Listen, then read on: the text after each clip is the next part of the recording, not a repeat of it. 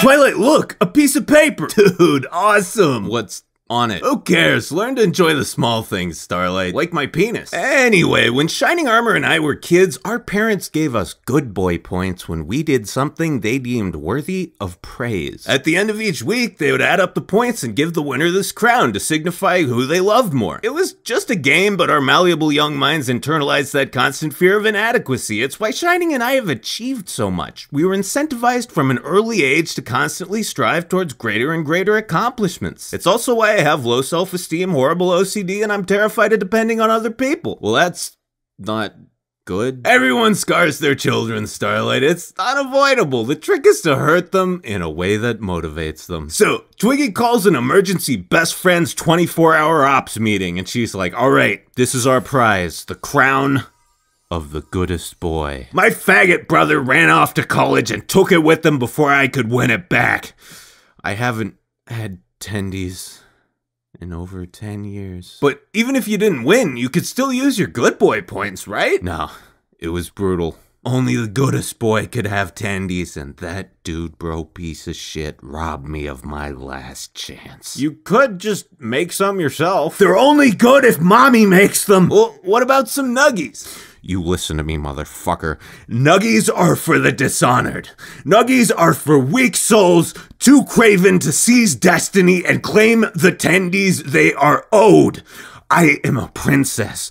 I will accept nothing but the juiciest, crispiest, all-white meat tendies made from farm-raised chickens. Okay, so how do we get past all that new security they got in Canterlot? They've even got huge spinning blades to kill Pegasi in the event of an aerial assault. Fuck their security. We storm the castle, no man left alive. I'll seize the crown for myself and throw my brother in the sparkle gulag. Darling, Brosephine, Famalema Ding Dong, why don't we just take it down a notch here, okay? Sorry, I've been pissed off about this for like a decade, and it's only been a couple weeks since that old Sombra thing. I'm fucking amped, bro. I want to crack some skulls. Look, we're all well-rounded, multi-talented individuals, right? Absolutely not. Okay, besides Applejack, my point is I think we can be a little bit more creative than murdering and pillaging. I can do other stuff, it just has to involve apples at least tangentially. Like what? I can play music. What genres? Applecore. Alright, since Twice feeling a little bloodthirsty at the moment, as her second in command, I will assume control of this mission. Oh, hold on, who the hell ever made you second in command? Genetics, my dear. The hierarchy goes alicorns, unicorns, pegasi, convicted felons, illegal immigrants, and then earth ponies.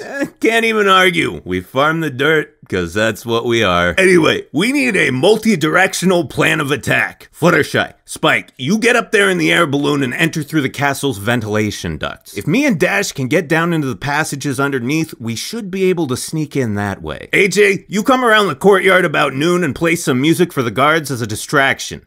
It'll be tough, but if we get up, get down, and come around, we can work together helping Twilight win the crown. You've been practicing that speech, haven't you? Hey, Pinky, we need you to fly the balloon. You up for it?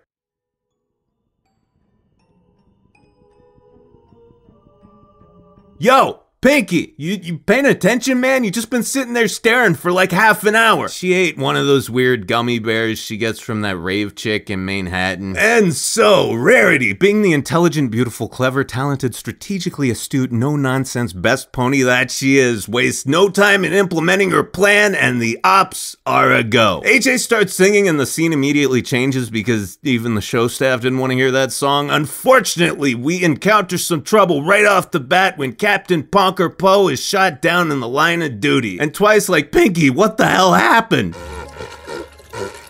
Pinky, words. You need to use words. You should not be operating an aircraft right now.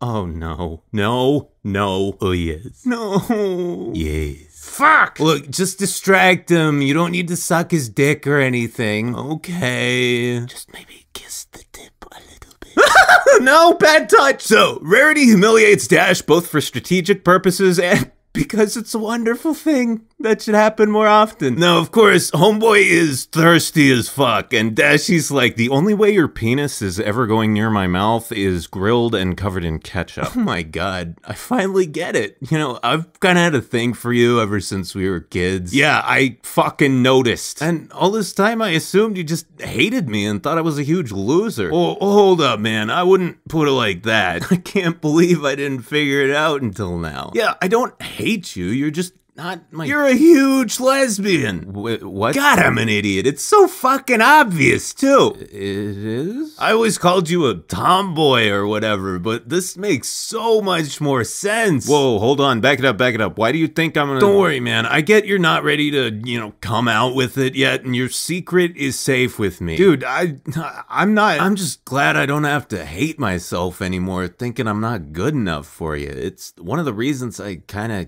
gave up on life for a while. I figured, why the hell even try if the only girl I ever loved can't stand to be around me?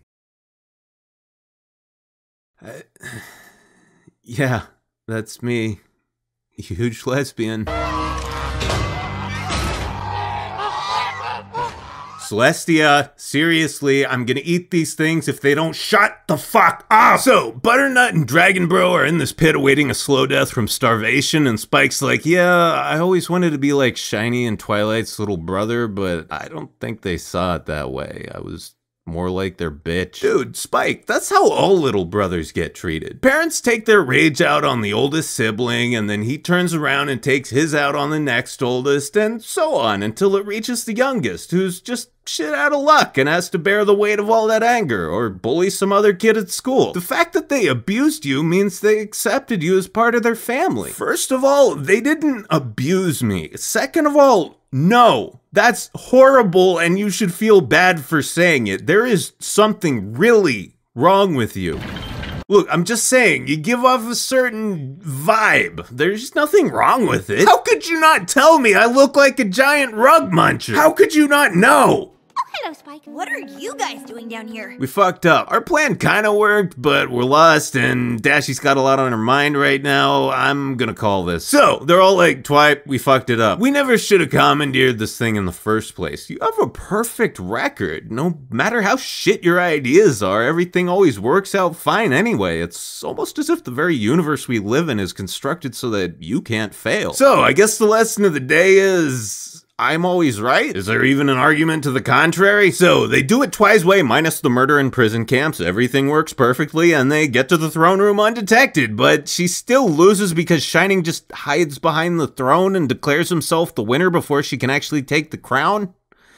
Fuck you, Shiny. But then Spike's like, ha! Gotcha, bitches! How in Equestria did you do it? Luna, help me. The little sibling uprising has come.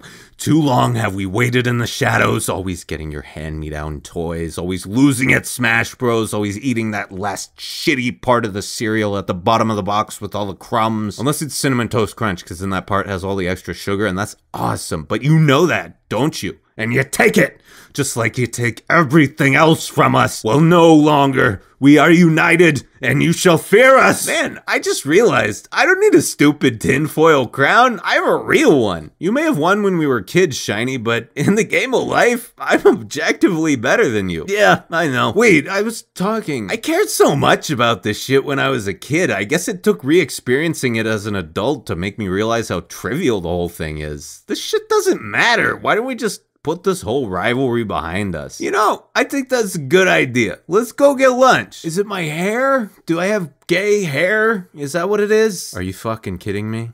I finally win, and suddenly it doesn't matter. This is bullshit. Such is our lot in life, Spike. They will always find a way to slight us. I didn't even get tendies. You know what, Spike? I'm pretty sure I just thought of a perfect use for all these geese.